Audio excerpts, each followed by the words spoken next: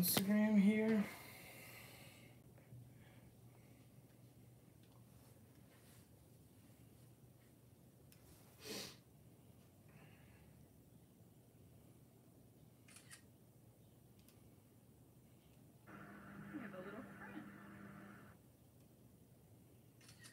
Come on.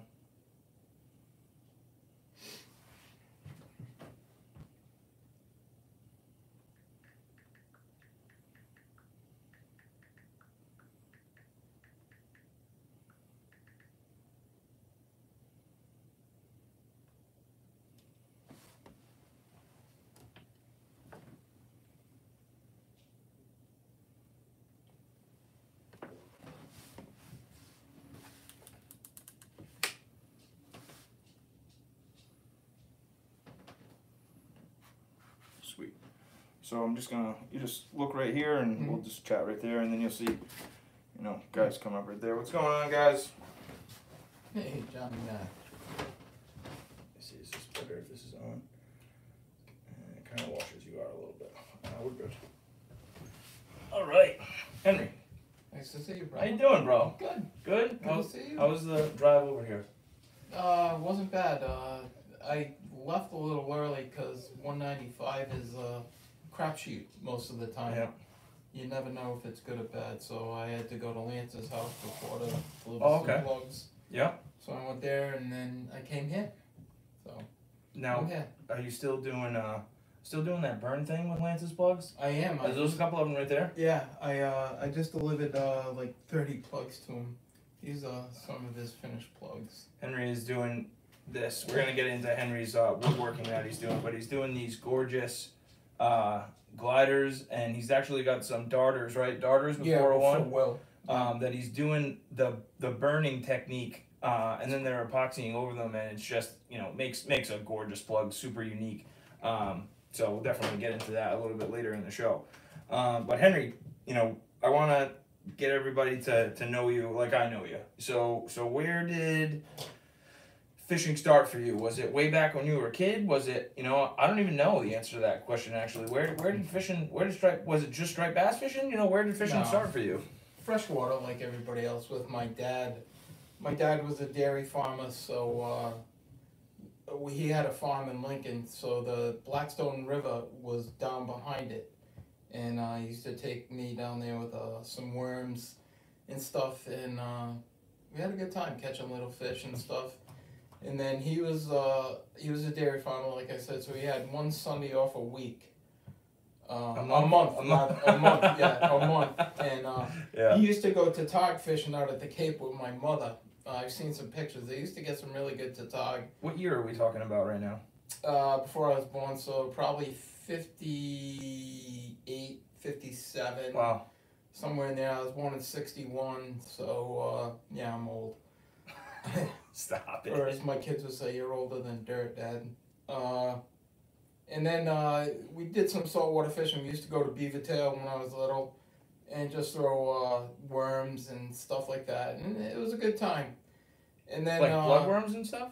Yeah, sea worms. Yeah. And I remember those things used to freak me out with the little pincers. Yeah, dude, they freak me out now. I used to cut the heads off all the time. Going to that Hudson tournament for Mr. Poseidon, those little worm things are so creepy looking. Yeah. But they work. Yeah, they work. I can't believe it. Even going to fish that tournament, man, it's a muddy, disgusting river, and you put this little worm on there and you catch a fish. I know. mean, this isn't, you know, you got all this fancy shit. And they won't hit it. All I'll hit is the blood. I know, it's a sea worm. It's crazy. Yeah, so sorry, go ahead. And then my father got sick when I was younger, so he died when I was a freshman in high school. And my uncle kind of took over and used to take me blue fishing out at the Braga Bridge in Fall River, the old Braga Bridge, the one that raised in the middle. And really? The Brighton Street Bridge, I think it was called. The one the that's Braga like Bridge. up and it's all metal right now? Right. Really? Yeah, and we used to get herring at the Palmer River, and we'd go with a bucket of herring and go blue fishing off the bridge. And my first encounter with a big blue was like a 16-pound blue that it took me forever. And then I was like 12 years old. I had to hike down the rocks and try to get this thing without killing myself. No kidding, dude. But I was hooked after that. And what kind of setup were you fishing back then? Oh God, conventional. Just, you know, I think it had linen line on it. Yeah. Like one of those old boat sticks. Yeah, you're like an old Rockefeller guy. Yeah, exactly, exactly. I wish I had half the stuff my father had. I do have a couple of plugs that a good friend Charlie, who's passed away, had refinished for me. Oh, that's great. I got a couple of original Gibbs trollers that I'm gonna save. I think Charlie's sister is tuned in. Is she? Yeah, I think How so. you doing? Yeah. And I did that, and then I got to high school, and my homeroom teacher happened to be a fisherman and my football coach. So I kind of got hooked up with him, and one thing led to another, opening day fishing and stuff. And he had a boat. We used to go out in the boat all the time, and then I don't know, graduated from there. I got married. My brother-in-law had a boat, so I go out with him. I go surf fishing. My nephew Sean Bailey, who we all know, when he was little, I'd go fishing with him and duck hunting. He's a big fella. Oh, yeah. He wasn't that big. He was small back when he was little. It's amazing. But we'd do that. We'd go duck hunting and fishing, and then kids came, and fishing got put on hold for a while, and then I got back at it. Yeah. And here we are today. So, but now, like, so all that fishing that you were doing through life, you know, comparatively to the type of fishing that you're doing now, like you are in the surf now. Were you in the surf like you are now then? Not till I got married at first. I did a little jetty fishing and stuff like that, but then my brother got his beach pass back in the right before I had kids, so it was the early 90s. And I said, oh, I gotta get one too.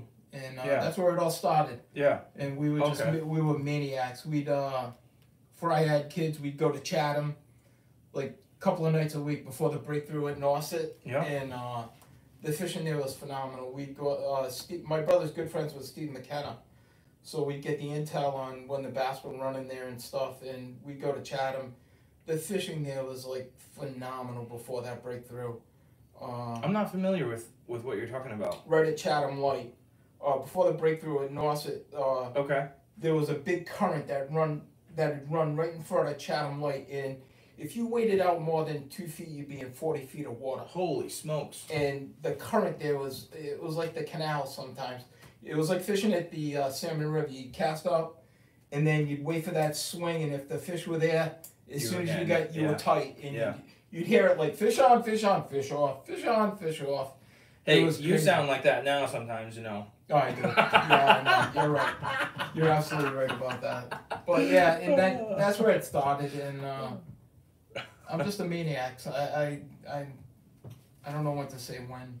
No, you know, and I think that that's like, you know, part of, you know, what I respect about you and appreciate about you so much is that, like, the conditions can be brutal, man, and you're getting out there, and you know, last season you were on fish more often than a lot of people that I saw, and you're on fish way later than, you know, people that I saw, and I kind of want to, you know, get into that. Thank you for sharing, like, your, you know, where your fishing passion came from, but, like, you know, I think especially what I saw with you last year is you took it to kind of a different level. So were you last season, and I know there were seasons before that, but I'm just focusing on you know, last season for the sake of, you know, what we're talking about. You know, what were you following? Bait patterns? Were you following conditions, or were you just, you know, grinding it out, and that's like what led you to success? You know, kind of take me through your season last year, because you were very successful when, you know, a lot of people struggled. So what was it? What do you think your reasons for success were last year? Well, there's a lot. You do have to grind. If you're a fisherman, you got to grind. Every spot changes year to year. Like, this year is going to be totally different than last year from all these storms we had. Yeah. I mean, my spot got beat up. You know the spot I fish mostly. Yeah. I mean, it's almost gone. Just from trial and error. I mean, I'm going to start in a couple of weeks at my spring spot that's usually pretty good. Last year I got my first fish April 11th. So I'm hoping Your first prep, like your first oceanfront fish, April 11th? No, it wasn't oceanfront. It was at a herring run. Okay. All right. Up in the bay. Oceanfront, I didn't really go till May. So what are you saying that fish is? You're saying that fish was a holdover? They were holdovers. Yeah, okay. But I think that the herring are running, so I think the holdovers are starting to sniff out these herring now, and they're going to be dumping out of the back bays because there's a herring run now. And the beginning of April, you're going to have the new moon, so I think there's going to be a big push of herring. Now, when do you think that those... no, I'm going to hold that because I don't want to sidetrack it because that's going to sidetrack it. No, go ahead. I think that new moon's going to push a big push of herring. The April new moon? Yeah. Pushing them in? Yeah, pushing the herring in. With that high water in the new moon, it's typically what happens at my place where I fish. Okay. And why do you think that is? They just sniff those herring out. I mean, and the water's getting a little warmer. Yeah. They're dumping out of the back bays now and stuff, looking to feed. And usually by the beginning of May, at my spot, I'll start getting fresh run fish. At least the last couple of years, that's what happened. And are you determining that by sea lice? By sea lice, yep. Yes. The first fish I get, they're always dark colored. They definitely look like holdovers. I know, isn't that so interesting too? Like, you ever catch a striper that's like really light in color and has like a lot of purple patina on it? Oh yeah. It's like very, like I'd say like one in every like 100 fish. Yeah, it's almost like a hybrid. Yeah, it's gorgeous, man. Oh, yeah. It's such a gorgeous fish. It's like a shiny purple. Oh yeah, absolutely. I've probably only caught like 3 or 4, and they're just gorgeous fish. Oh yeah, they just look way different than any other striper. Yeah. But you know, really gorgeous. Okay, sorry, continue. That's all right. Yeah, and come May, you start getting the fish that they're really running up the coast and looking for bait. You get the bunker that are starting to come in. Last year the bunker run sucked. I mean, I do some boat fishing. The bunker were up in Providence for like 3 weeks, and then they were gone. Yeah, last year. I don't know. But the year before that, they were there. Oh, it was like a boat city down there. We went out in the boat some nights. We'd get 40 fish to like 40 pounds. Like it was nothing. Yeah. You had 3 weeks of, like I said, the good bunker run. This year was a lot different. The lack of bait, for me anyways. There was a lack of peanut bunker everywhere. Big Jim, when you say up here, comment what you mean by up here. You know, I want to talk about that. Where, you know, what state are you talking about? Go ahead. Sorry. I think he's up by Plum Island. Yeah. Yeah. For some reason, what was I saying? Oh, yeah. The lack of bait this year. The peanut bunker. The year before last, peanut bunker was so abundant. I had nights where the peanut bunker would just. The bass were just driving them up on the sandbar where I was fishing. You could walk on them. This year, it was sand eels. Sand eels, bay anchovies, sparing. Do you feel like those sand eels, like pushed in at night though? Because like yes. I feel you do feel that way. Absolutely. Okay. Absolutely, I agree with Dennis on that one. Dennis Zambrot is a big proponent of that. Yeah. At night they're more active, and I do believe that. And this year was weird. Like November was okay. It wasn't great. I've had better Novembers, but right after Thanksgiving, the bite just absolutely turned on for me. Yeah.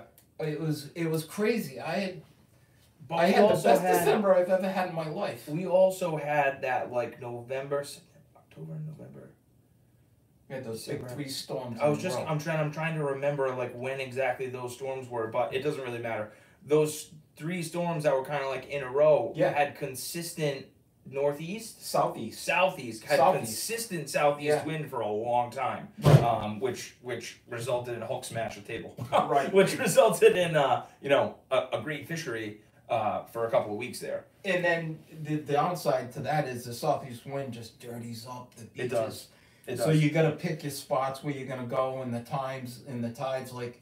Where I go, you got an hour window before that weed starts pushing in and you can't fish it anymore. There was so much time last year. Like June, July, that whole stretch was so weeded up with redweed. It was crazy. Because of that wind. We had that miserable wind all summer. And it was weird. You couldn't get on any patterns, for me anyways. it was hot like the year before. No, break that. Can you break that down? I get a lot of guys that like feedback about this show is, they find it easy to digest because we break things down and we just talk about things casually. Like, break down what you mean by a pattern. Like, to you, what is a pattern? Like the year before, I knew it was my spot. It was high tide, going out. As soon as that tide flipped where I was going, those fish would be stacked up on a bar, and if you got the right swing, it was doubles, singles, doubles, because I fish the teaser a lot. And hold on the teaser. There's a little teaser on the teaser just now. Hold on. Henry's the teaser master, so we're going to get into the 7 on the table right now. But like, was it every tide? Pretty much. So my, Brian Ernest, he's got an episode on here. He fishes the same spot, and no matter the tide, day, time, sun, snow, whatever, he fishes there from, it's either 6:30 or 7:30 until like 9. And he like calls those fish into that spot, he says. So right, I can see Brian doing that. with his I clicked not for kids on the YouTube, so this is with his fish whistle. He calls them in. So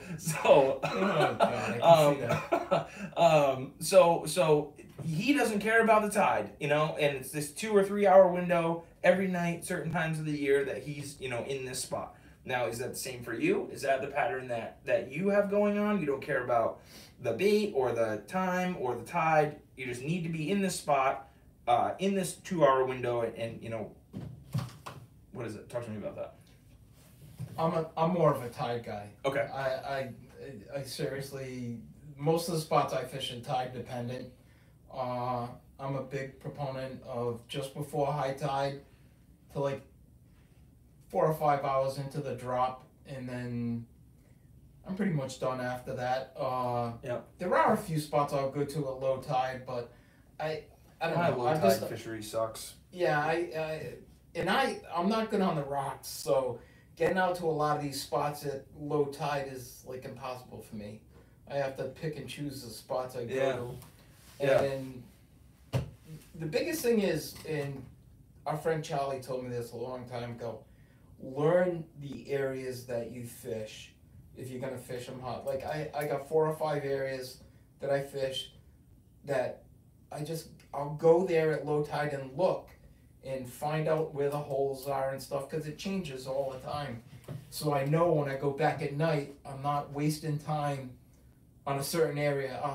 I do my homework, and I never used to do that, but now I do it more, and I have great success by doing that. It works. Yeah, I couldn't agree with doing the homework stuff more. I have so much more confidence. Like, I could go to the same spot. Like, I totally agree on the same 4 or 5 spots thing every year. And but I also try to go into my season getting a grasp on the 4 or 5 spots that I consistently fish, right? And then like as I am figuring out those spots, like May, June, I will try to incorporate a couple other spots. Like once I'm confident in like knowing what's going on at the spots that I'm a regular at, I try to like throw in a couple other spots that maybe I've been looking at on Google Maps, or maybe I've been talking with some other guys that I'm fishing with, or you know what I mean? So I always try to do the 4 or 5 spot thing. I think that's great advice. Steve McKenna probably talks about that too, and he was great the other night at the. It was fantastic. He is such a wealth of knowledge. Steve McKenna, I don't know if if you guys can. I'm gonna try to get him on the show here. That'd be awesome. But he's really great. So I totally agree with the homework thing, man. Like in the daytime fishing, I'm not good at, and I don't have the time to be good at it because I work during the day. So that's why like my fishery is at night.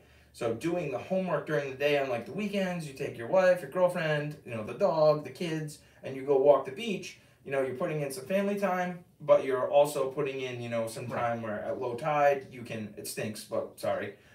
You can check out what's going on in your spot, and my confidence is so much better going into a spot where I know what it looks like at low tide, compared to just getting out there in the dark, because you can't see anything in the dark. You're trying to go out there through the water with no headlamp on, and you just can't see anything. And like you said earlier, every spot changes, and especially this year going into the spring season with all those winter storms and late fall storms that we had. who knows where all that sand went, but we're gonna find out. Even the rocky spots have changed. Like I've gone to look at the Gun Mountain down the east wall. Like the rocks are just destroyed. Yeah, I'm sure some of those holes, like at the Gun Mount, Charlie's favorite place, I'm sure they've all changed. Yep.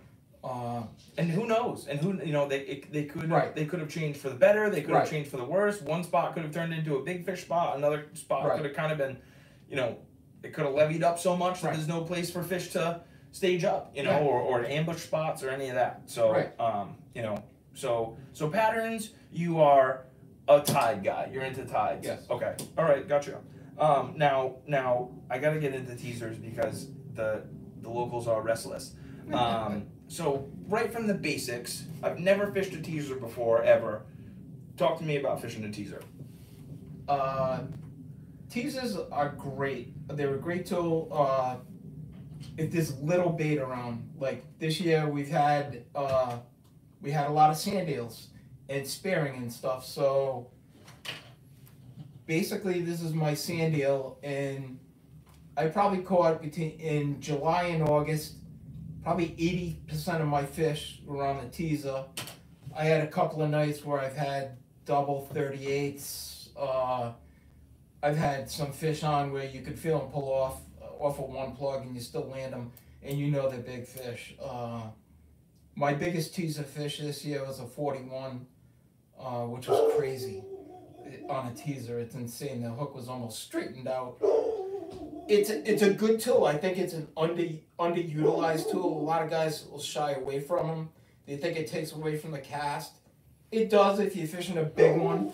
But like I said, these little ones, or if there's peanut bunker, I tie these little peanut bunker ones that are phenomenal. The fish just destroy them. If they're on that little bait, sometimes they will not hit a big plug because they're keyed in on that little bait. Like I've gone out nights with guys that are throwing big plugs, and I'm throwing a teaser, and I'm out fishing them 15-0. And those guys are saying, "Hey, Henry, you got any more of those? I mean, do you have any more of those, bro?" And he's got a bunch on him, the only time I will not fish a teaser is with a top water.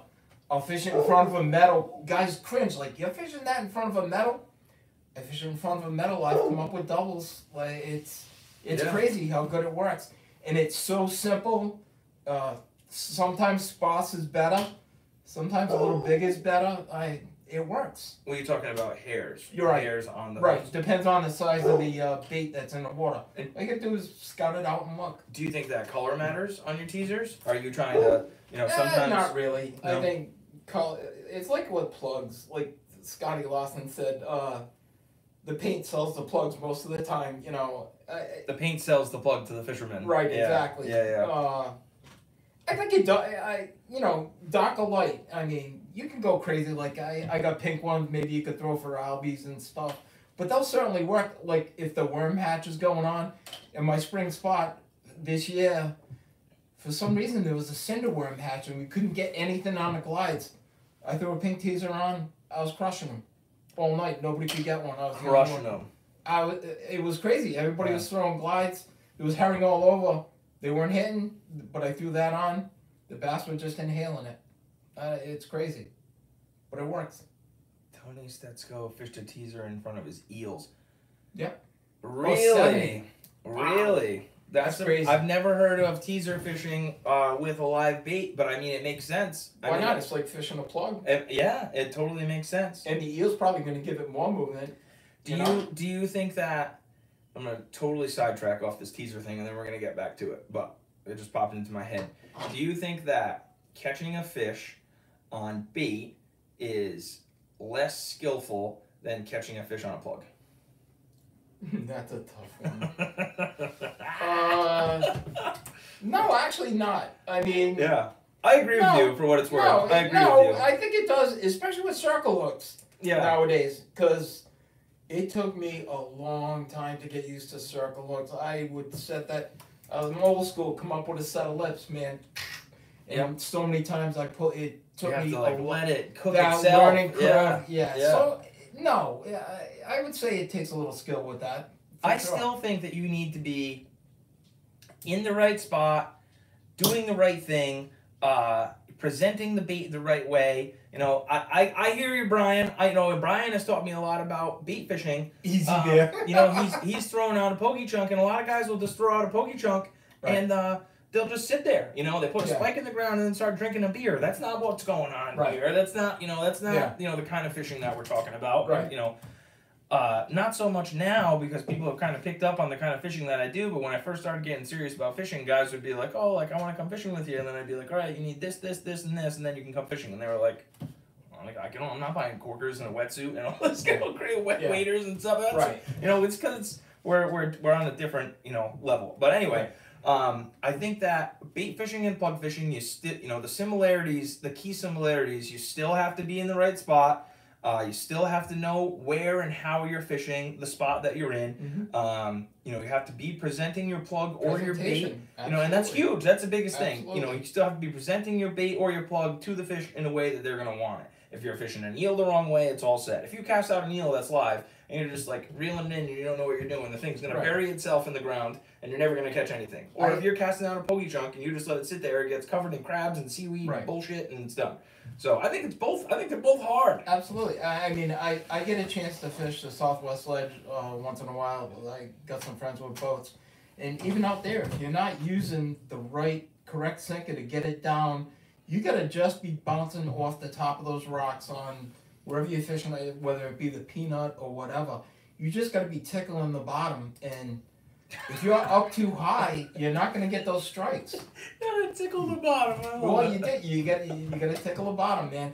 And let me tell you, there's some huge fish on the ledge. So. Yeah. All right. It's the magician, not the one.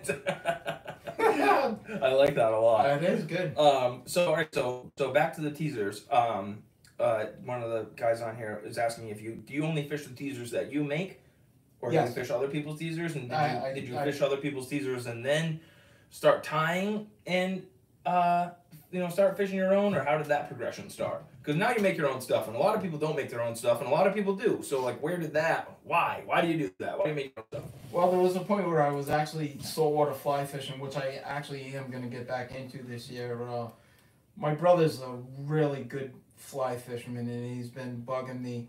He got a couple of big fish this year. He got a 38 on a fly rod. 38 inches? Yeah. If he was in the club, he would have beat Paul. Yeah. Which would have been good. He's on the waiting list to get in, but hey, Chris. He got me into tying again. So I tie my own. I kind of do my own thing. I look at different patterns and I kind of think what I think will work, Yeah. It's like Steve Campos said, anything will work anytime.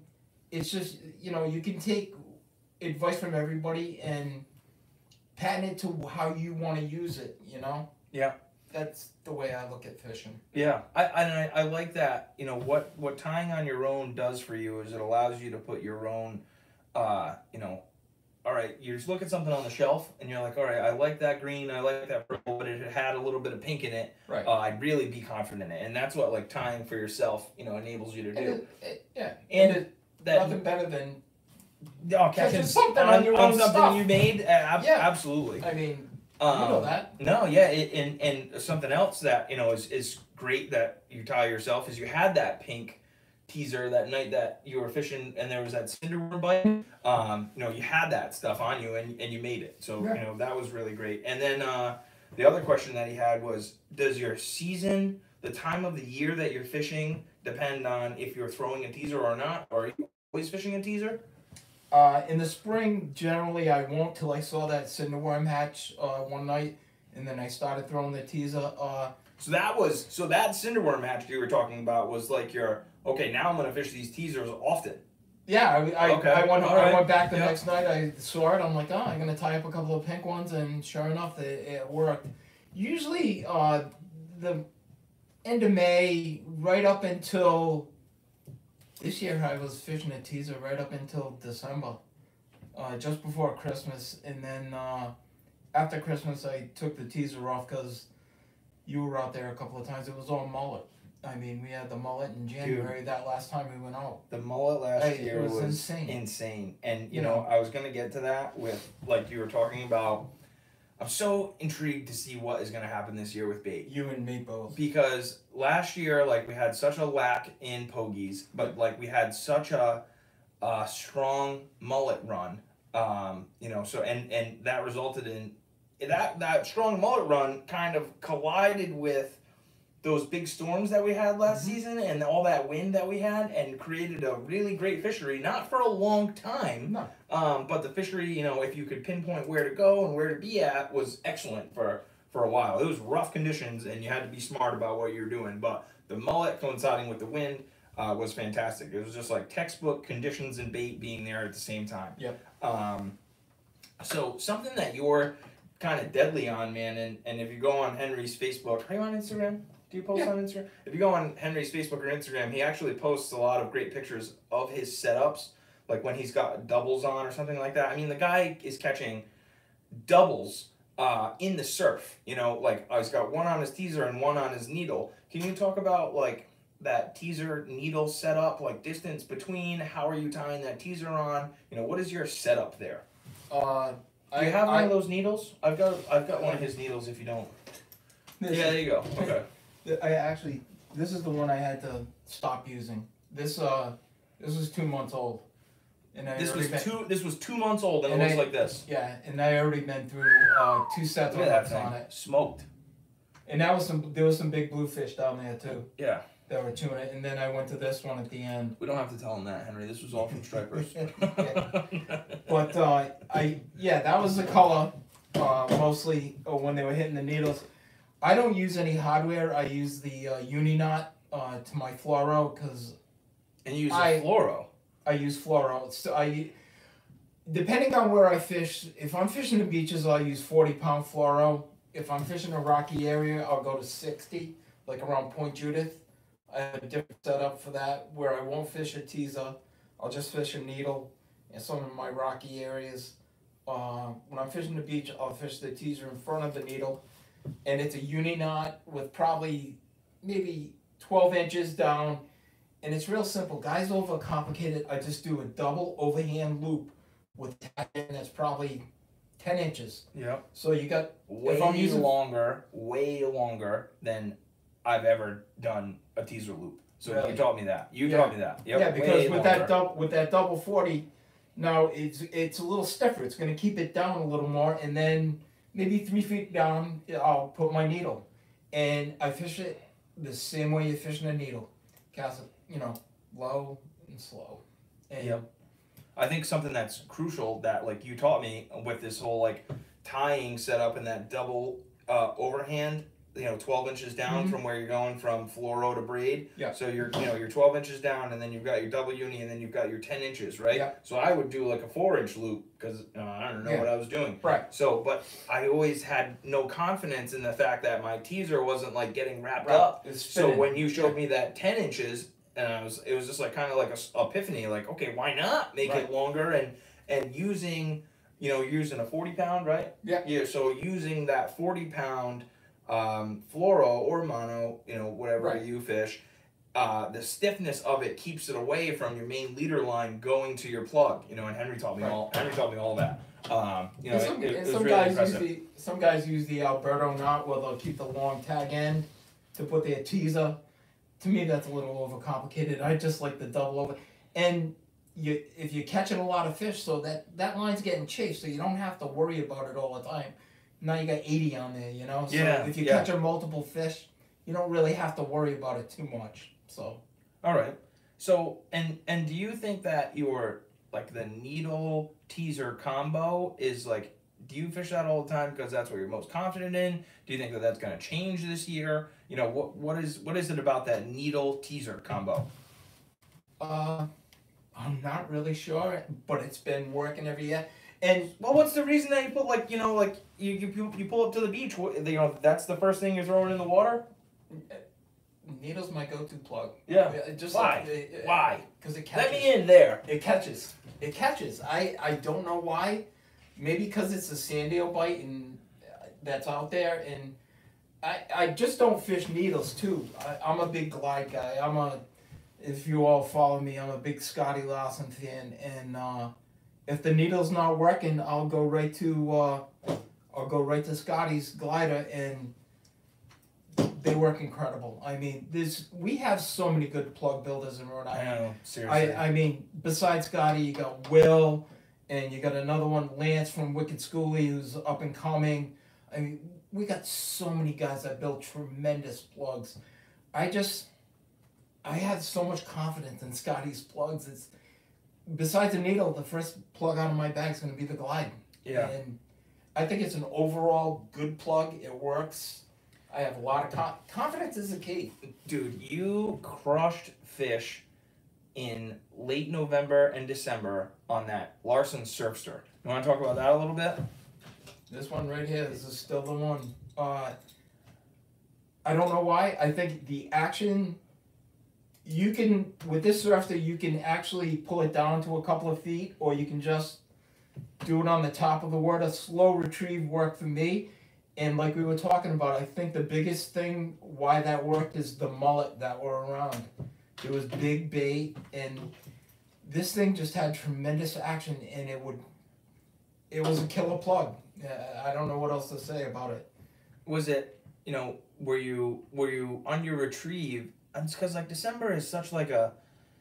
It was crazy. December is not a time that people are like, I'm striper fishing, and you were out there every night, man. Every night they say I was gonna stop. I'd get a couple of fish, and my wife goes, "I thought you said you were stopping, but there's still fish there.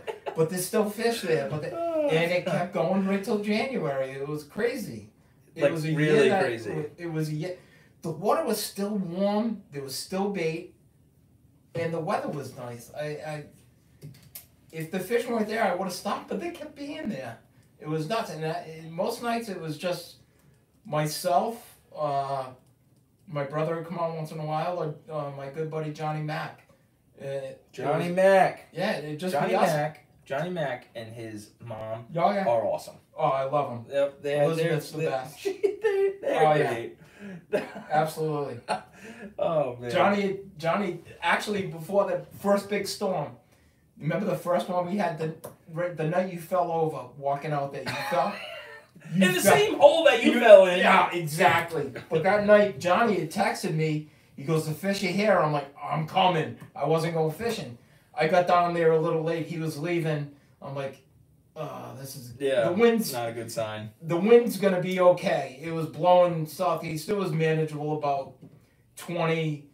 I fished for like 3 hours, and then all of a sudden, in the flick of a switch, that wind went from like 20 to 60 southeast, and I had to walk back to my truck, and I had to try to get by that wall where you fell, and the water was so high, I didn't think I was going to make it. I was like, oh my God, why did I stay out? The weed, to give you a little information about why we both absolutely ate shit, is because we were walking on like 4 feet of red weed. Oh. And like you just walk through it and you just hope you're not going to step into a hole. Well, one of the steps was down like 4 feet, and you just start your night off being freezing cold and covered in sand. It was a total yard sale when I went down. Then you're trying to go out into the beach and rinse your reel off because it's covered in sand. It was just sucky, and it's like 12 degrees outside. You can't feel anything. But the fish were there. Why do we do this? Because we have to. But the fish were there, so it made it all worth it. Oh my gosh. All right, and who's the gentleman that you were fishing with that was really successful with a sluggo? Oh, my buddy Matthew from the club. I'm into that. I'm into the sluggo thing. He is the sluggo king, my buddy Matthew. We'll be on a boat, on his boat, Bad Dog. He's got a nice little boat that we fish the bay in, and he just throws that sluggo and he just catches and catches and catches. I don't do too well with it. But no, not sluggo. Once in a while. Yeah. Dude, it's so funny, like, what plugs work, like, that solstice needle. You know what I mean? Like, I'm really proficient on that solstice needle. And I can't catch it on it. Yeah, and, like, I just picked up a 24/7 parrot needle. It's up here somewhere. Yeah. And I'm pumped to fish that. I really like it. That parrot color. Do you, on colors of plugs, do you, you're a man of my... realm. I love all the blurple stuff you got, just because it's a nighttime thing. But, when do you start to incorporate chartreuse or white or pinks? When do you start to put those things in there? When the burple's not working. When the burple's not working, so basic, yeah. just as basic as that. When something's not working, you're swapping things. Yeah. The other plug I like to fish a lot too. Sometimes I didn't fish it as much this year. Was the Yozari Hydro Minnow. Oh man. Yep. I think I have one. Yeah. For a couple of years. Come on. For a couple of years, this Wonder Bread was the color down where I fished. For some reason, I didn't fish it as much this year, but that Wonder Bread, and it casts. Everybody likes the SPs. They are good. Is this a floating? Yeah. Yeah. The SPs are nice, but that casts so much better. Yeah. Well, it's got that big weight that like shifts from back to front. Right. Or from front to back when you're casting, and that can be a deadly plug. Like 2 years ago, that was the plug that, for some reason, the Wonder Bread, I mean, you could not catch on them. If you had a Wonder Bread plug, I was giving them out. I had a couple, some guys weren't catching them. I'm like, here, put this on. I can't watch you not catch fish anymore. Exactly. Yeah. So I'm like, here, take this, and all of a sudden they're hooking up. So. And I think that for like so just to before I go on to that topic, so you're changing colors and plugs as basic as when stuff isn't working. Right. So you've got, on the table right now, he's got lots of blurples and a little bit of white and chartreuse. And is that kind of as simple as you keep it? Yep. Yeah, and you've got like some pokey patterns. Yep. I love how much Yozuri you have. Yozuri is the way to go, man. Yeah, I love how much Yozuri you got. Besides, Scotty's or Wicked Schoolie. For the average guy, out of the box, the only thing out of the box is change the plugs, change the hooks. Yeah. The hooks suck. But these things, if you're anywhere near herring, this is the perfect herring imitation, right? Yeah. And you've got, so on the back of this, you've got this weight here. And Dave Anderson from the Fishing Magazine, I most recently heard him talking about the weight in the back here. What is this? It's just, if you're not putting a hook back there, sometimes it'll give you a little more balance, and it will make the plug do a little more on the back end, so when you're twitching it, it'll dive a little more. My nephew Sean's the one who got me into putting the weight on. They do that out at the Cape with Daughters. Yeah, where do you even get that from? He got it. I think he fishes with a lot of shoppies out there. So, hey puppy, come on. You want to come in? Hey buddy. Yeah, that's the way they fish out there with those, and it works. I like it. Yeah, I'm a big proponent of come here, bud.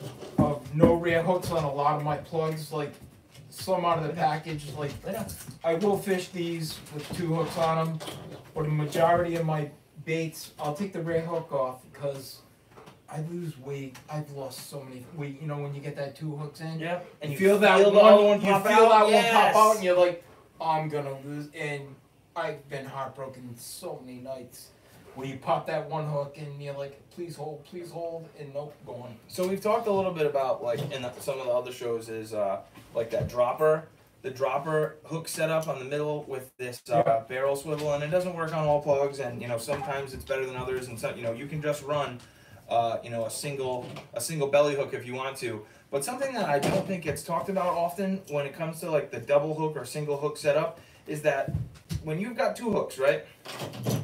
And use this SP as an example.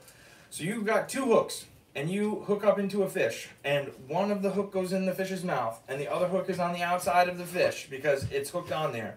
That fish now has the opportunity to bury this plug into the ground because it's on the outside of the fish's face.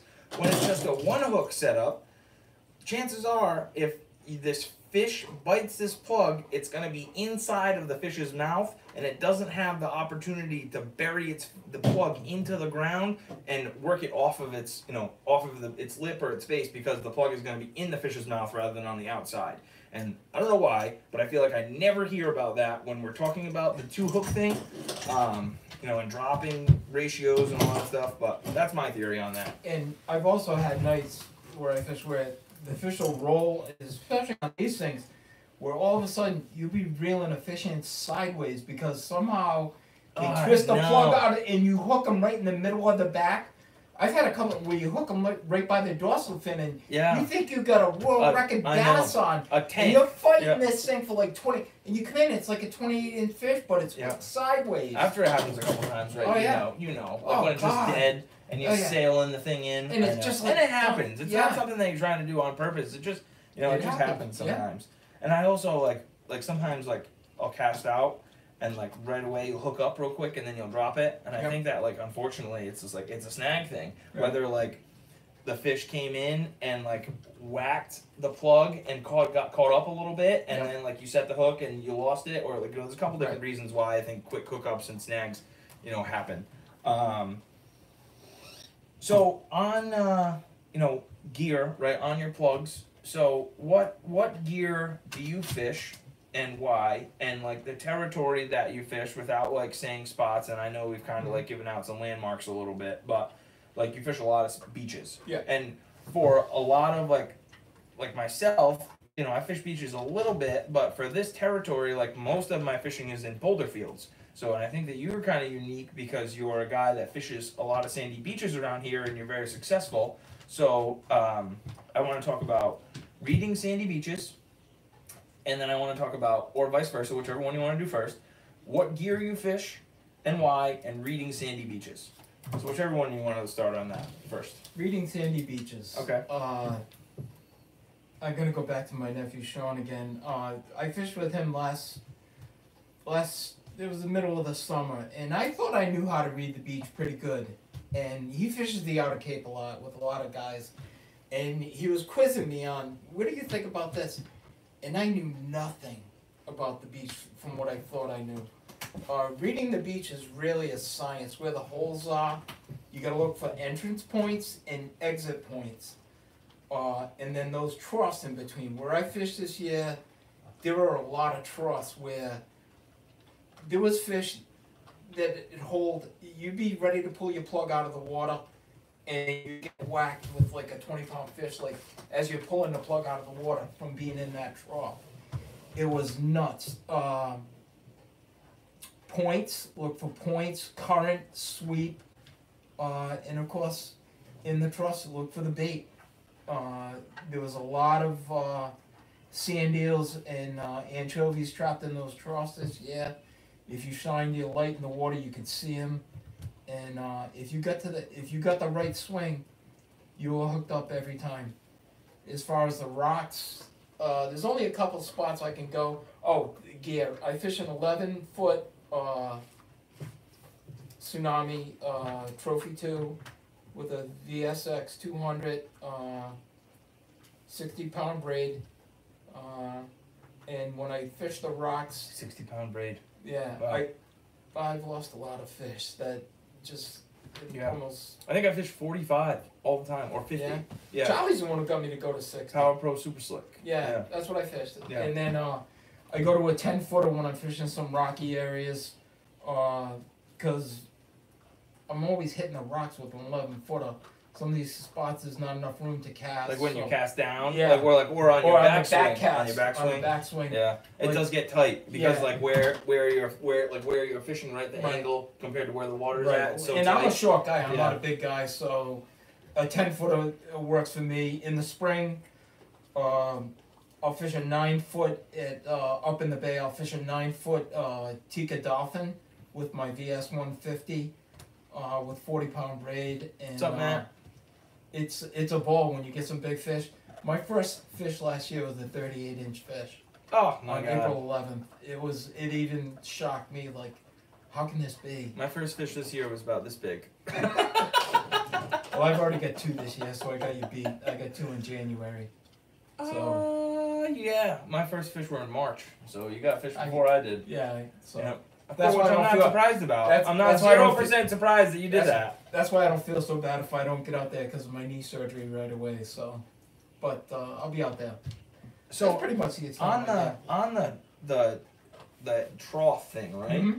So you have an entrance and an exit, right? Is this what we're talking about here? Exactly. This is an accurate description, and this is your trough, right? Yes. I don't know how to spell. How do you spell trough? TROUGH. GH. All right.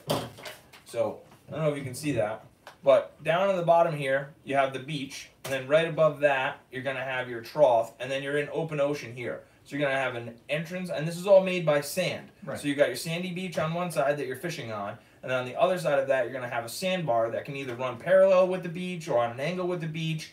And whether the tide is coming left to right or right to left, you're gonna see an entrance into that trough and an exit out of that trough. And what's gonna happen? Striper are gonna they're gonna sit there and wait it. push.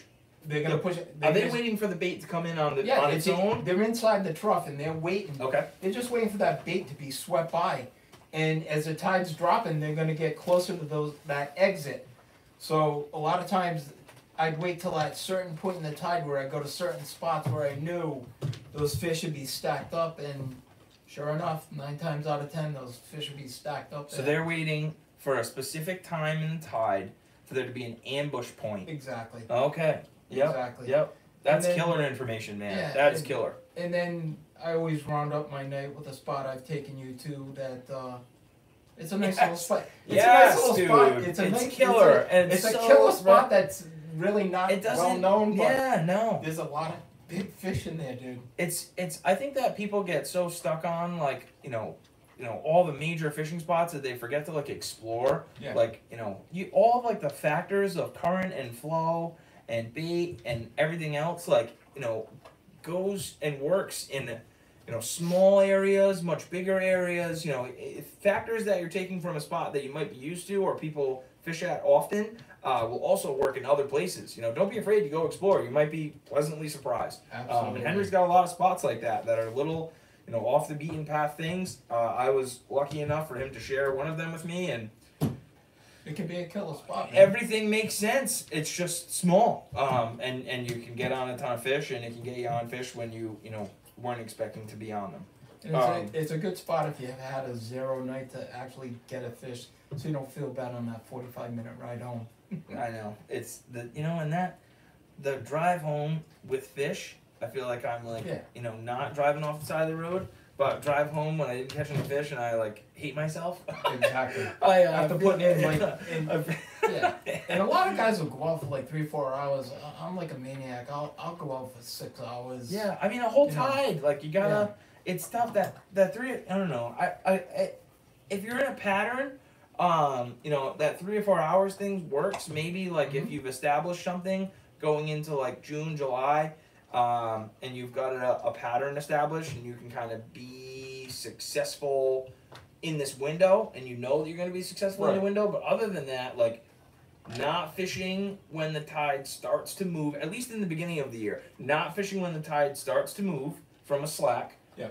And then not, fishing it to the end. Like if you fish the beginning of the tide, how do you got into fish or you didn't get into fish? Or how do you know what's happening at the end of the tide? Because there's so many instances where the fish don't show up until halfway through the tide because they know that's when that area is going to be successful for them to feed. Yeah. So and there's a lot of guys that'll just go to spots and just they'll stay a half hour and think there's nothing here. You got to stay and grind out spots sometimes, and it takes a lot of time to learn. Sometimes I've been out some nights where I've been out like 3 or 4 hours, not even get a bite. Yeah. All of a sudden, it gets to that certain point in the tide where, like, holy shit, the fish just showed up, and my night just got turned around. I went from 4 hours of disappointment to 6 hours of texting you, like, yeah, I know. Damn, this was great. Henry is so good for, like, I'll have to be up at 5 or 6 a.m., and Henry is so good for, like, the 1 a.m. text message of, like, 17 fish. Oh, my God, it's brutal. And then I text him back when I wake up because I don't feel bad if he's sleeping. And killer. So, that was, we just talked about a lot of things that, like, you figured out, that you've made make sense, that you've been successful with.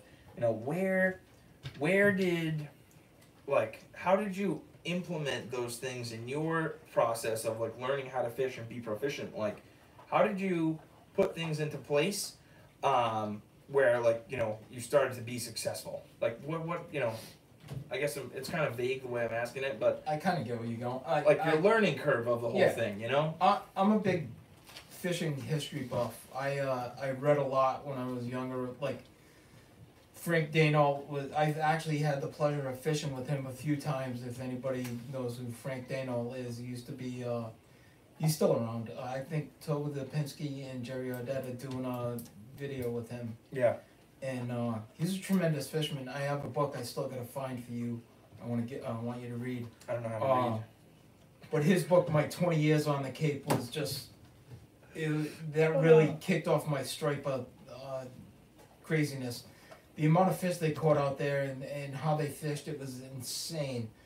I read a lot about Hal Lyman. I can go down the list. Dennis Zambrata, John Skinner.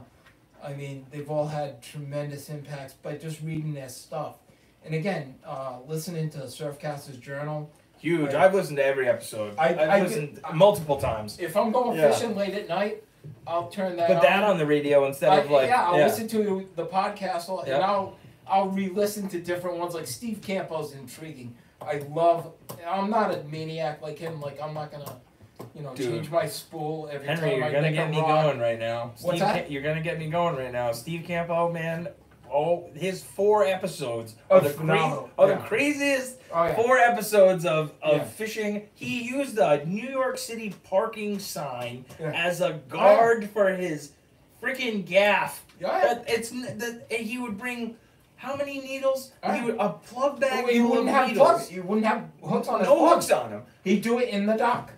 Nuts, all cut, and he would turn them on, and he would bring 4 spools with him in case he nicked the line. Insane, just insane. I mean, but I'm not that crazy, but he does have a lot of good stuff. There's so many guys on there that you can learn from, and again, you cater it to your own needs. I mean, Campo said it best. Anything will work at any time.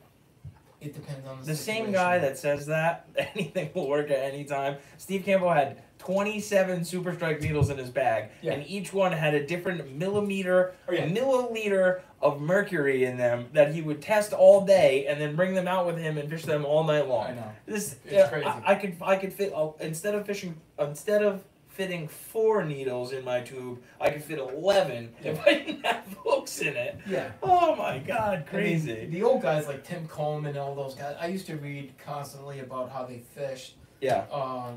And you just evolve from there. You go with the times. And the times have changed dramatically from when I first started. And that impacted the way that you started to learn about striped bass fishing. Yeah, absolutely. Yeah. I like your old I like the I don't want to call it old school. It is old school. I'll go with that. I like the old school approach. And I see like just to go on social media for a second, because I always like to do that. I mean, here we are on social media platforms right now. There's so many groups that you post pictures of fish, and like a guy will take a picture of a fish and it's got sand on it, and guys will just tear him apart because there's some sand on a fish. And stripers, I'm all about handling them safely. Always need to revive when you're letting a fish go. What's going on, man? Thanks. That's awesome. Thank you for tuning in.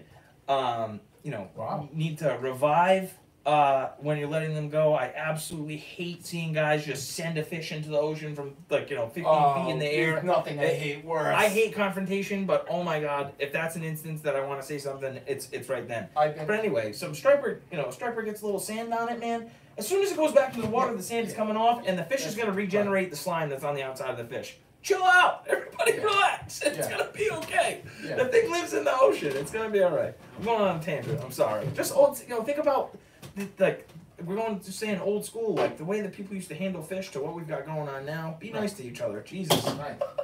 I've seen guys at the shops I won't go out on the beachway anymore. Like I've been out. I'll fish the beachfront. I do pretty well there. I've seen fist fights out, guys screaming at each other. Guys throwing 40-pound fish like they're footballs. I know. These fish are not going to survive. They're bouncing off of 4 rocks before they hit the water. Yep. It's almost disgusting to watch, to be honest with you. And they just get in line to do it again. Exactly. And you can hear them screaming at each other. I'm like, no, I'm good.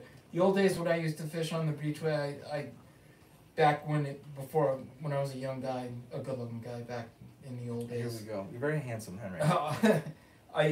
This guy Angelo took me under his wing, and there's actually a plaque out there, and he must have liked me, because if he didn't like you, he would cut your line and throw you in the water.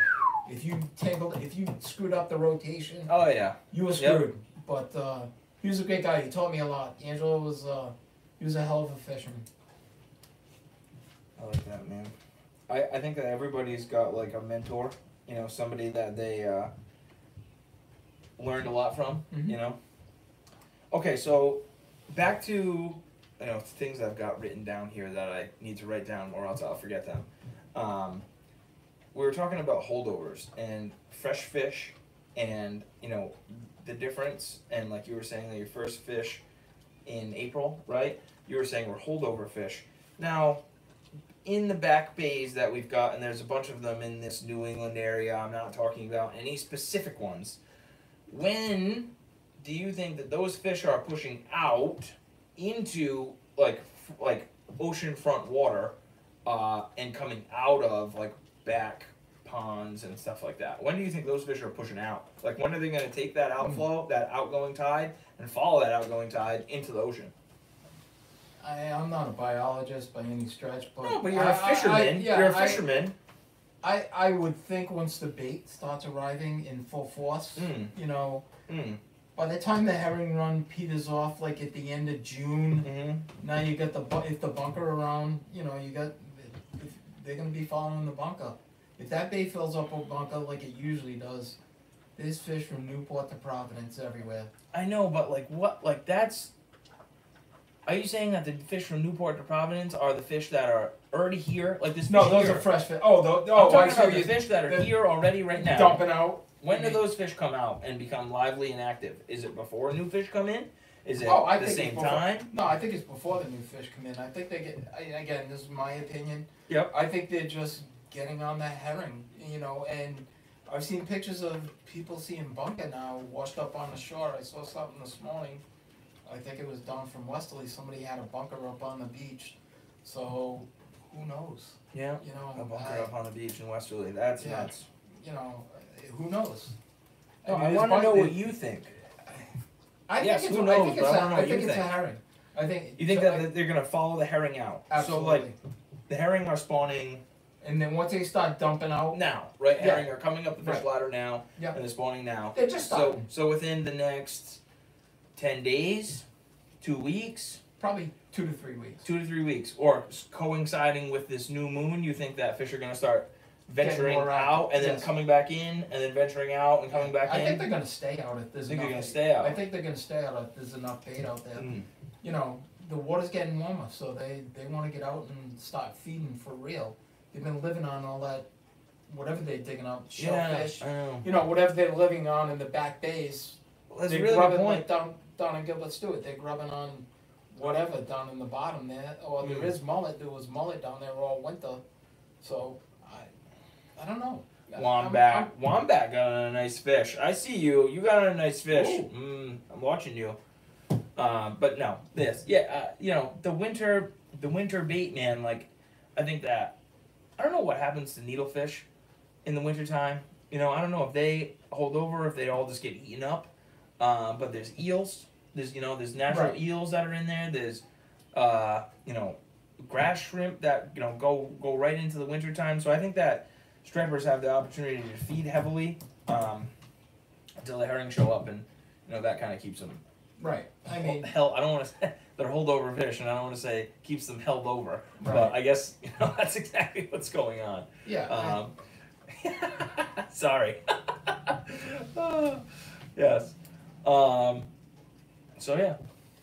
I think that's what they're looking for is the herring, and then I think once those bunker arrive, that's when you start really getting a big push of the fresh run fish that are moving up the coast now. You follow the on the water striper migration. I think that on the water striper migration map is 2 weeks to 1 month late.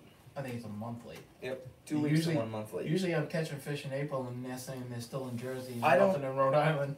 Henri, how you doing, Chappie?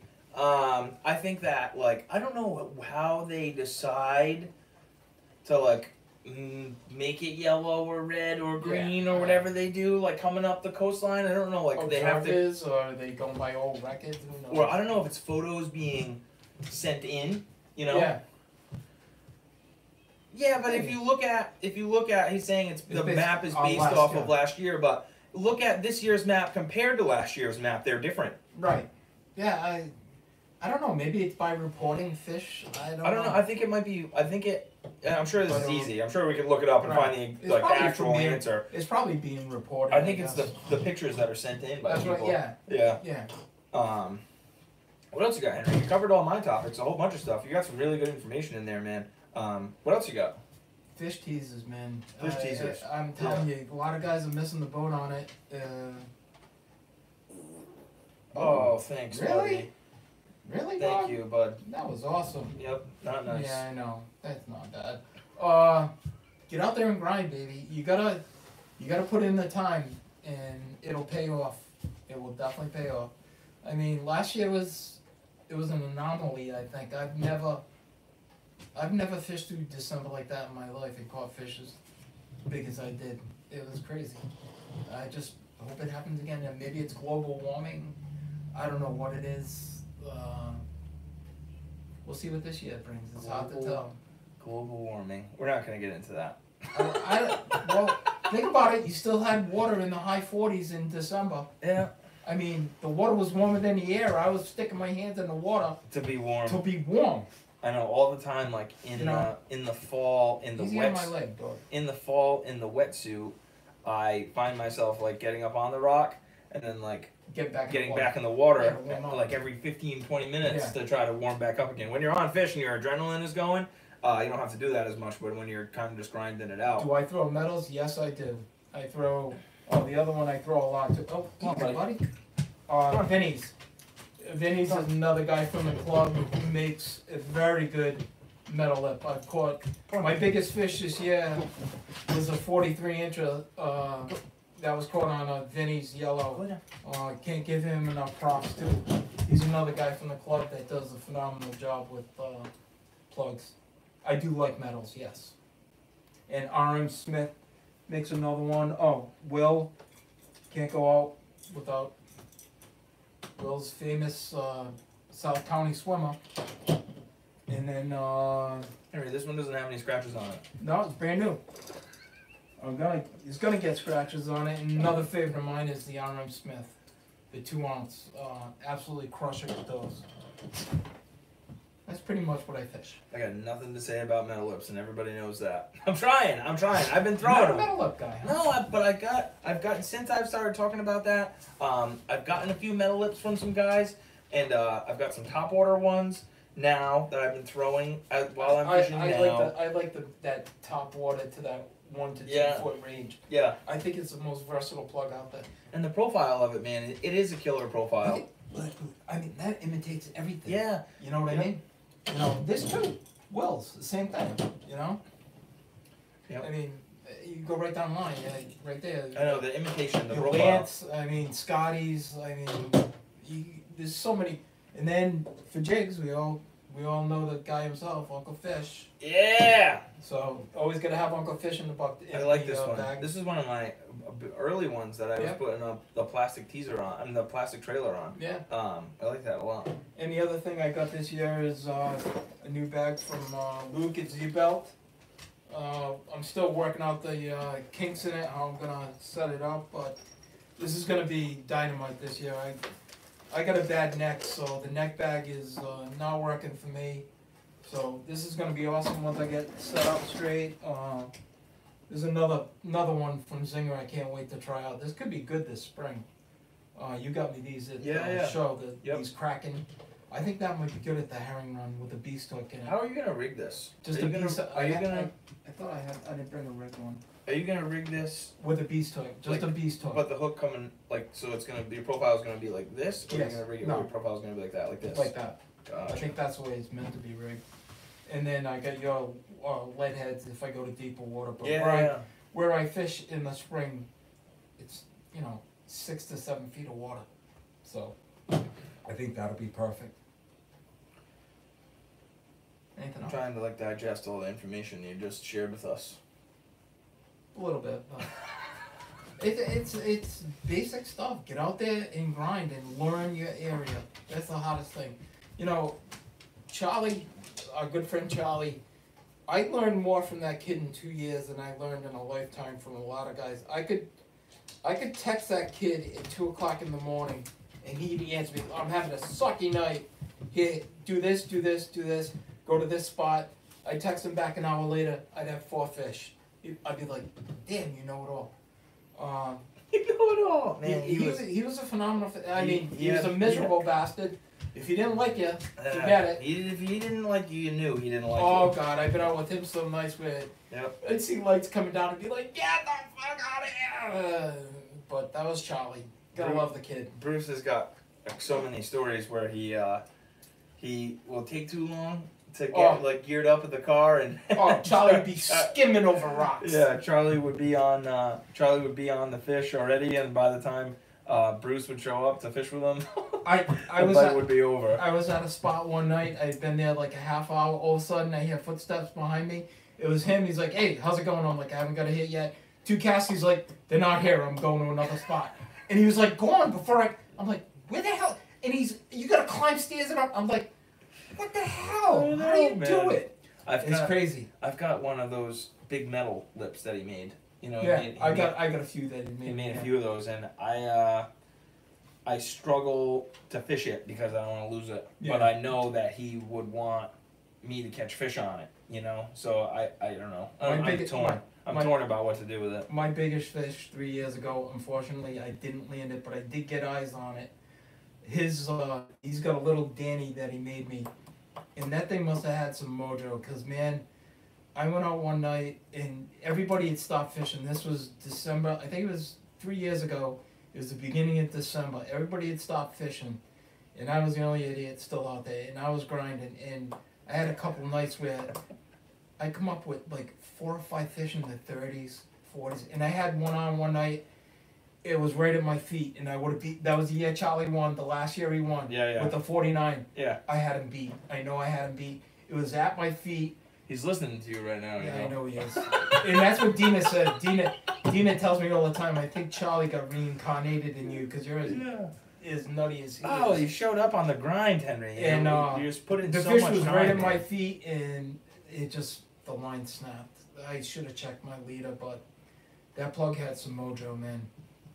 I missed that plug daily, but big sister, I got other ones. Big sister of Charlie says no shelf queen, so I guess I'll have to fish. I guess I'll have to fish that metal lip. Yeah. I do got a couple of shelf queens he made me that I'm never gonna see the water.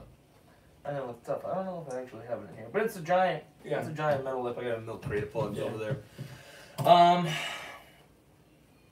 You gotta fish with corkers. Oh, I always like to say that in every episode. You have to fish with corkers. Wetsuit over waders for safety, not for being a crazy person and going out swimming. You need to know your limits. You know, put a wetsuit on and you're distracting me, Chappie.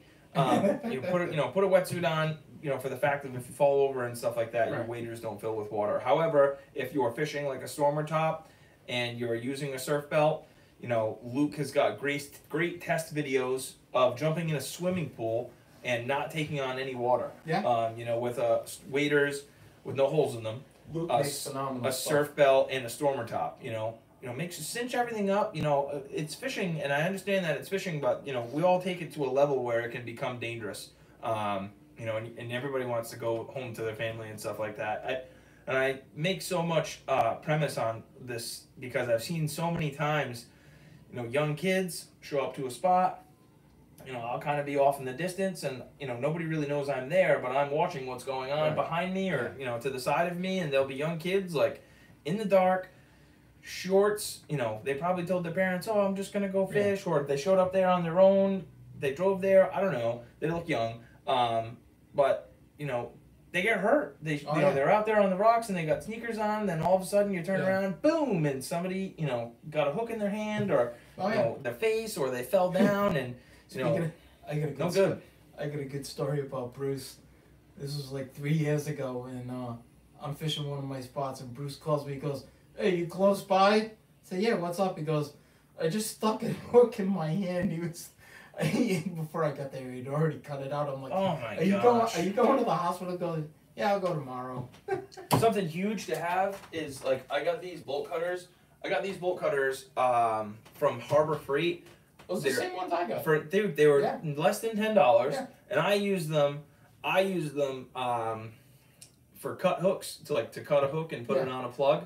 But when the fishing season is like really underway and I'm out there often, these are going to be in the van or in the truck, because I'm always under the belief I'd rather have and not need than need and not have. And I think, because karma is a bitch, that if you have the stuff that you need, then the thing that is, potentially going to happen to you maybe won't happen to you.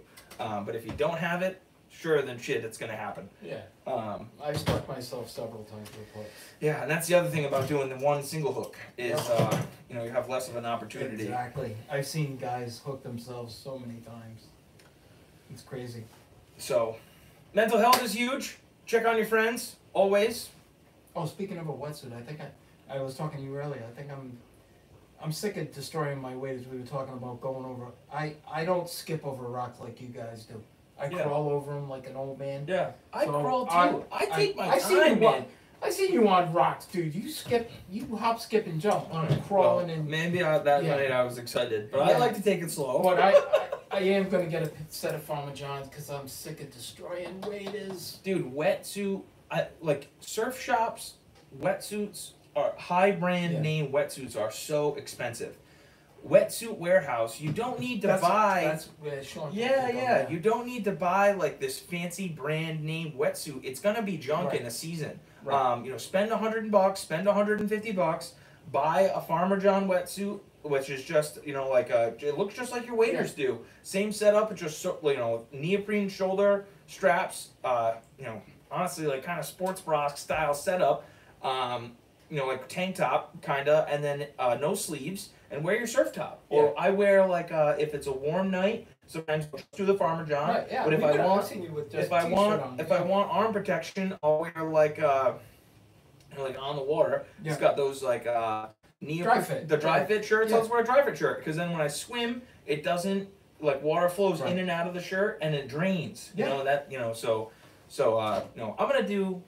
to do an episode on here of wetsuiting and gear of wetsuiting and how to be comfortable and not be comfortable, because there's a lot of guys that ask questions like that about 2-3 or 3-4s or 5-6 wetsuits and what's comfortable. We both went to go listen to Jerry over at Saltwater's Edge, and I think he suggested a 3 mil, which I don't know, is that what yours is, a 3 mil? I have a 2-3 and then I have a 5. So yeah, the 2-3? I like the 2-3 for the summertime. Yeah. Yeah, that's what I think I'm gonna get.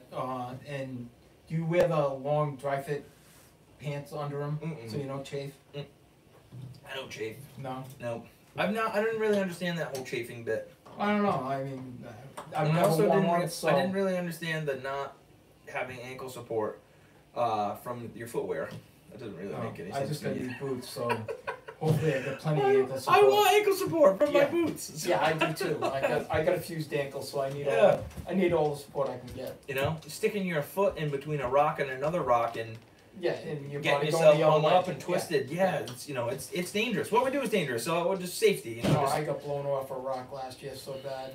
I'm lucky I didn't break my head open. Man, I've had so many falls that I when you fall and you're like, oh yeah. You just stay there for 2 seconds and you're like, all right, you're waiting for something to start to hurt, Oh yeah, absolutely. I was bent down on a rock. I was getting ready and I heard it, and I looked up, and it didn't even break over my head. It just hit me square right here. Yeah. Enough where and it just knocked me flat back. I was like, son of a. Yes, dude, and then you get wet. It was horrible. God forbid your plug bag is open, you got plugs floating all around. It was. Yeah, I had plugs everywhere. It was a yard sale. Yeah, for sure. Anything else, man? I hope we all have a good fishing season. Yeah. Stay safe. Season's just about here. Yeah, stay safe, and hopefully it's a good year like last year it was different. I'm not saying it was a bad year. I mean, the beginning was good, the end was good, the middle was kind of iffy. Dude, the middle was a grind. I mean, we were texting each other, where are the fish? Where are the fish? Where can I go? Where can I go? And And I think that a small network like that, like that's huge. I talked to Henri and like maybe 3 or 4 other guys, and you know, I think that that's really important. And some of the guys I talk to like are not on social media. They're never gonna post about it. Never gonna see them. Never gonna talk to them. You know, I think that it's really important to have a small network that's tight and you guys talk to each other. I went on like the one-man show thing for a while. Yeah. And it was hard, dude. It was like really hard because like you don't having a couple guys that you can trust and talk to, you kind of can be in 2 places at once. You know, you and then you can divide and conquer. Like there was a lot of times last year that it was, you know, say we have a 3-man fishing group, like 2 guys will go fish over here and I'll go fish over here, and we'll both give it an hour, and whoever's on fish will go. Like we did that a couple times last year. I do the same thing. Like there's a couple of friends I fish with in the spring that are in the club, my buddy Matthew and my buddy Mark, and we're like the 3 amigos in the spring down at our spring spot. But as the season goes on, Mark likes to fish another spot, and I'll fish one spot, and we'll communicate back and forth. Which spot's better or whatever. He's doing what, and you and I will do the same thing. Having that small network, you know, without telling the world, you know, our spot's are overrun as it is. Yeah. You know, and I understand it's for everybody, but you know, sometimes you just want to keep it to yourself. I get, you know, and I get, you know, sharing, and it's not, you know, a spot is not anybody's specific spot, and you know, I get, dude, I understand all that, but it's just like I want to be able to go where I want to be able to go and fish, and not have somebody else be standing on the rock that I want to fish on. And I understand that that might sound selfish, but I that's think that the reality. I think that everybody that's going to listen to this podcast feels the same way. Like Big Jim just said. Yeah. Five guys. That's it. There's probably 5 guys I trust with. Get on the spot. Right. You know, other guys, I'm not going to tell them what I'm because they're going to tell everybody in the world. Right. They're going to post it on whatever.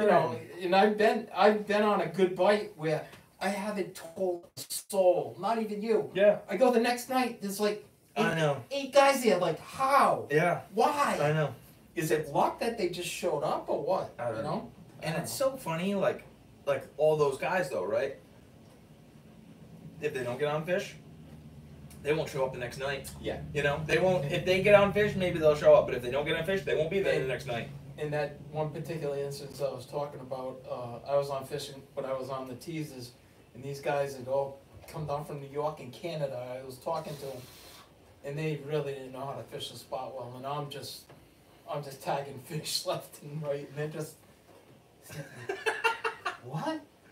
And I had a couple of teasers, so I gave them the teasers, and all of a sudden they were like banging fish, so they were happy. So did my good deed. Yeah, I believe in the karma thing, so definitely. Absolutely. So yeah, man, thank you so much for coming on the show. This is a great episode. You know, you were like, "Are you sure?" Man, you shared some fantastic information. Thanks. I wasn't sure what I'd have to offer. Being. And you know, I think once you get talking about you know, fish stuff, man, you especially just in conversation like this, because you talk while you're fishing, right? But I think in conversation like this, you know, you start to pull out things that maybe you thought you forgot but are still there. You know.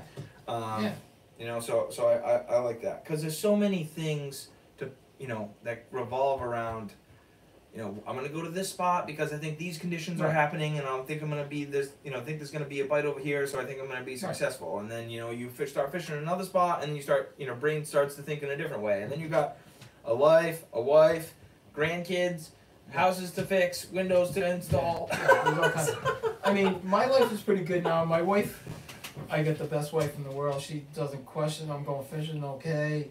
When should I worry? I'll call you in the morning if I'm not home yet to make sure I'm alive.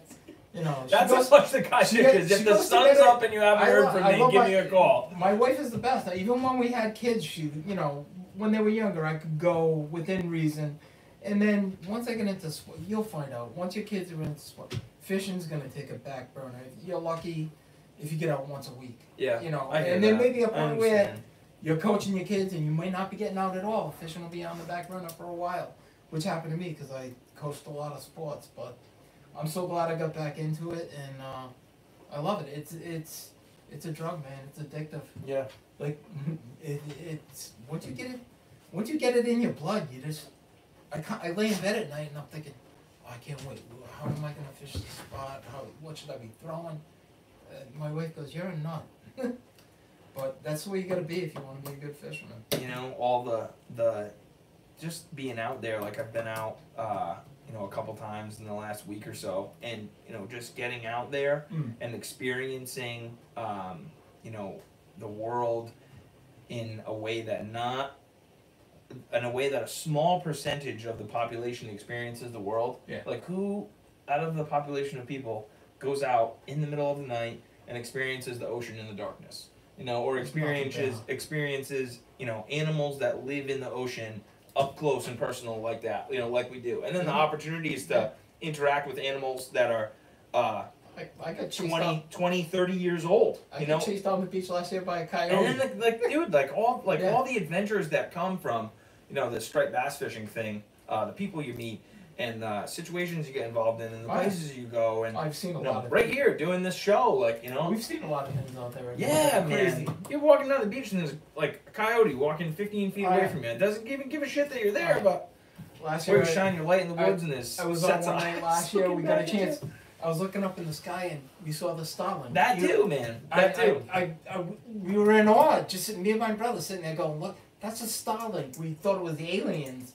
It was the coolest thing I had ever seen. I think that, like, something huge that I think people should do is go to Block Island and, like, don't make it into this, like, giant thing where you gotta, you know, be here and, you know, find a place to stay and make it really expensive.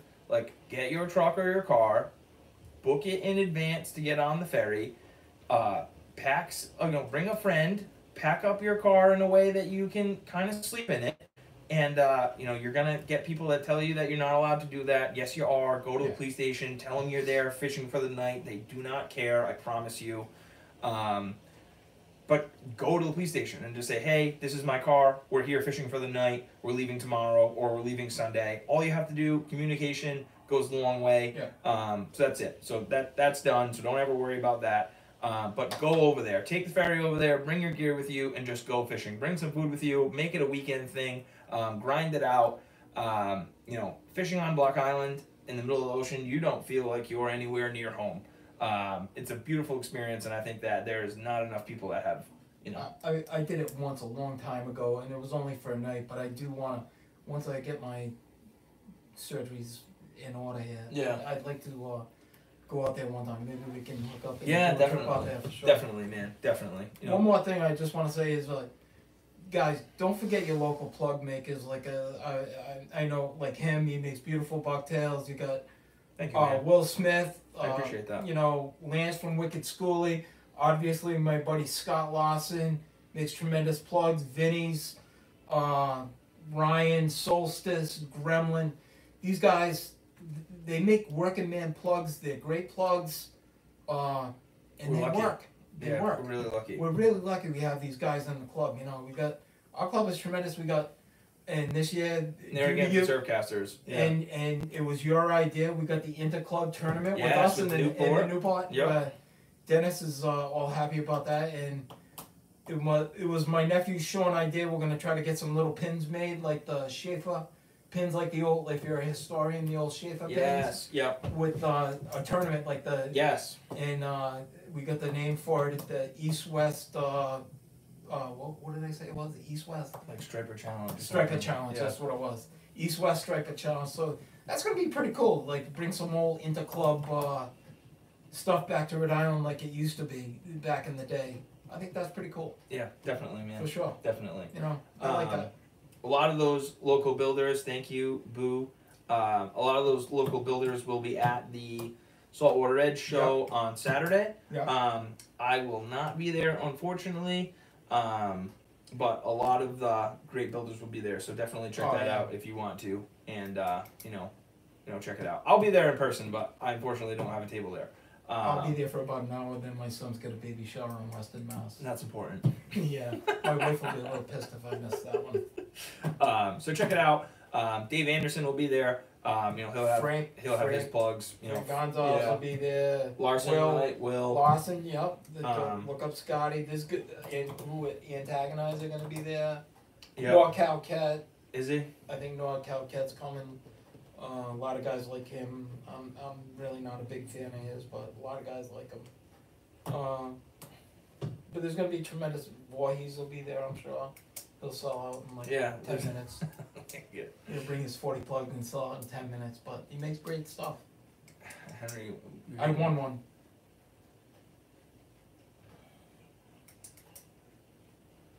I am, yeah, for an hour. Then I'm leaving. I'm leaving. Henry's gonna go in and buy the stuff that he needs. Yeah, I'm working say hello and then leave. I just gotta figure out what time I'm gonna be out of there to get home to go to Western Mass. Otherwise, man. I'm dead. That's great. And then I gotta shower the weekend after too. So yay. Well, what do you have, kids? Stuff. We'll see. I'm trying, man. I know. I'm trying. So thank you guys so much. Thank you for tuning in. Next weekend is I've got my regular job. I've got the home show.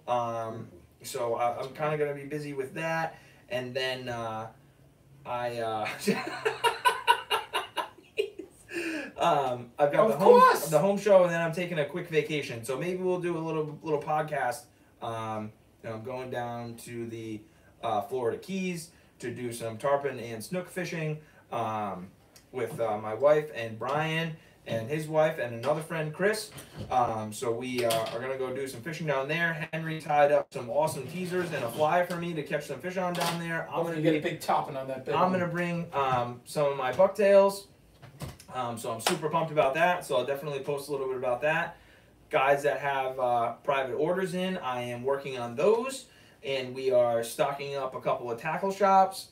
Sam's Bait and Tackle, Charlestown Breachway Bait and Tackle, and Hooked Up Bait and Tackle. Wow. There are a couple other tackle shops that have been interested in our bucktails. So, we'll be figuring that out too. So thank you guys so much for tuning in. I'm going to try to get another show going as soon as possible. A couple other things going on too. So, good stuff. Thanks for having me. I appreciate it, bro. Thank you so much. Thank you guys.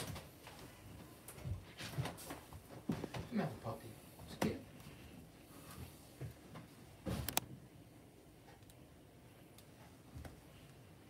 How'd I do? All right? Oh, excellent. Yeah, I definitely